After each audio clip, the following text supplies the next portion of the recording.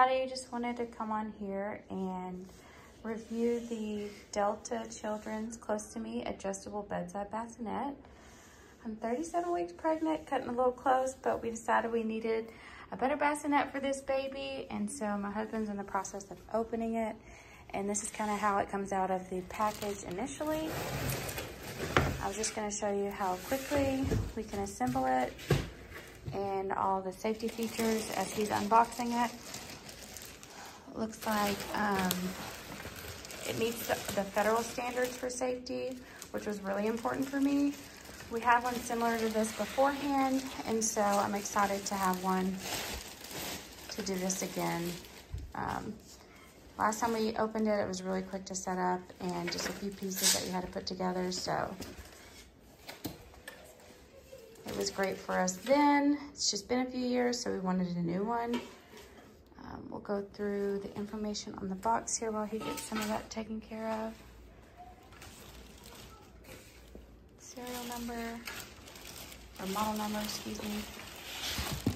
This is what it should look like at the end. And we liked it because it was able to be rolled towards us and then zipped down. So whenever they were a baby, you really didn't have to worry about them rolling off. But then once they hit a certain marker, you would have to obviously put up the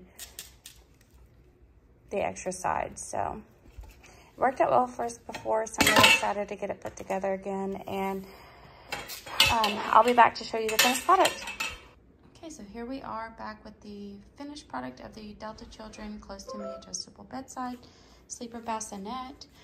I timed it just a couple minutes after my husband started, and it took him about 16 minutes total to put everything together, including the frame, as well as getting the mattress installed, which was literally just the padding that you put in there. Really quick and easy to use. What I liked was that the instruction manual that it came with had every instruction laid out really clearly, and it was what he considered quick and easy to install. Now this, as I mentioned, we had one prior with our other children, but this one's really nice because it has the adjustable height option, and it's just you,